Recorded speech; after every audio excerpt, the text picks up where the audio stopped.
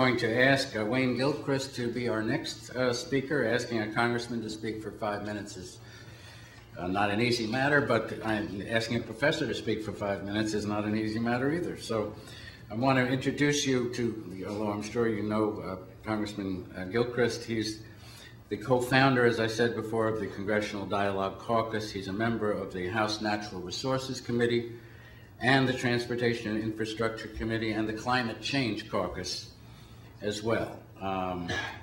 Representative Gilchrest is a decorated Vietnam vet who knows something about warfare and is also a friend of and expert on diplomacy. And we're delighted to have you with us.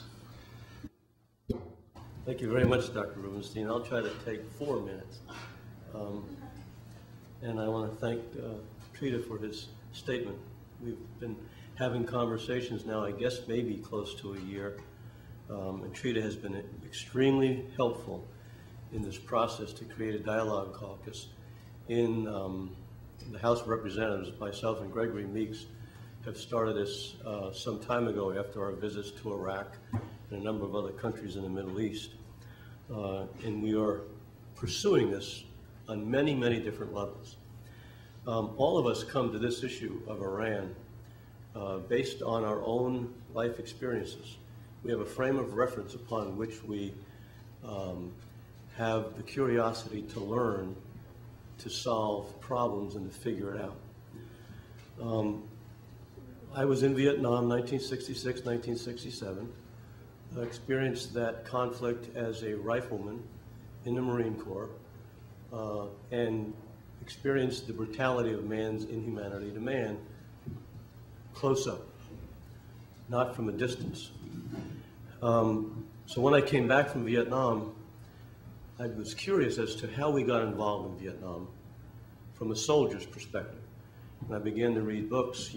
Many of you will remember the Pentagon Papers.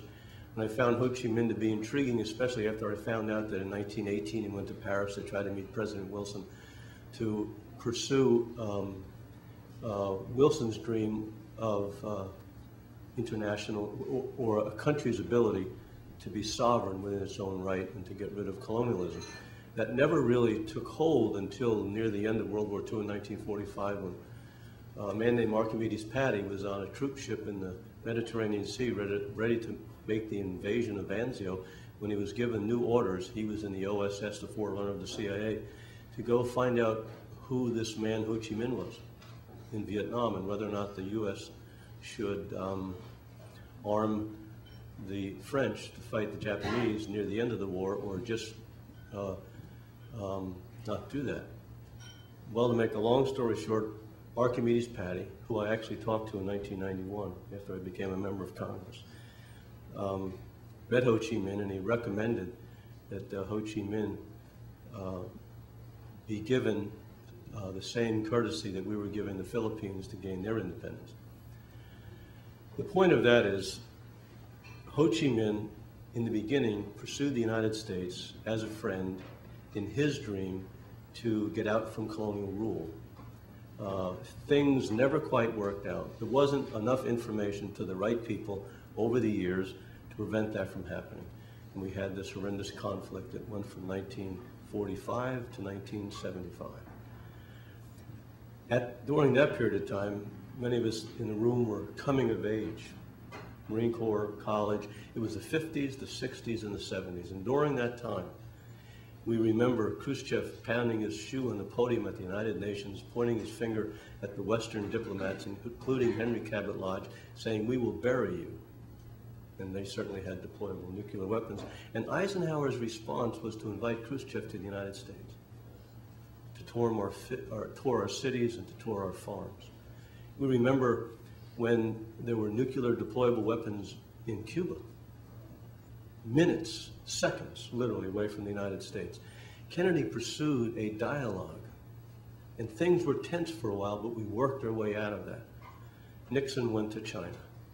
During that period of time, the one person we didn't have a dialogue with was Ho Chi Minh, and more than 1 million lives were lost. So as I come into this idea of a dialogue, and today we're discussing Iran, I know that the the diverse ingenuity, the collective ingenuity of individuals across this globe can find a way. It's not easy. We're not naive.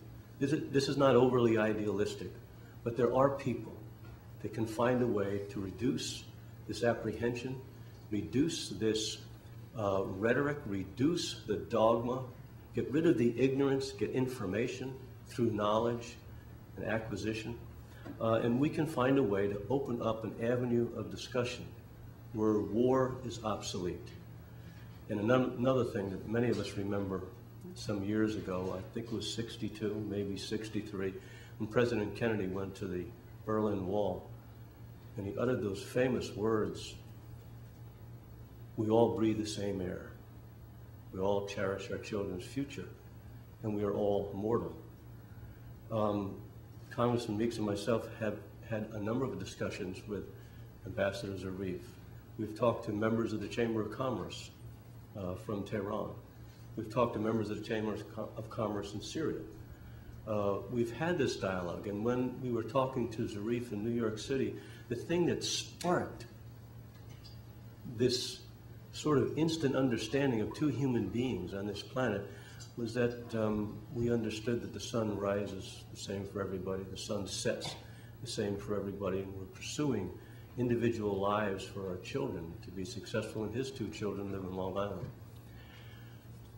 It's a road that's fraught with difficulties, but we have the ingenuity, if we have the initiative, to create a peaceful place.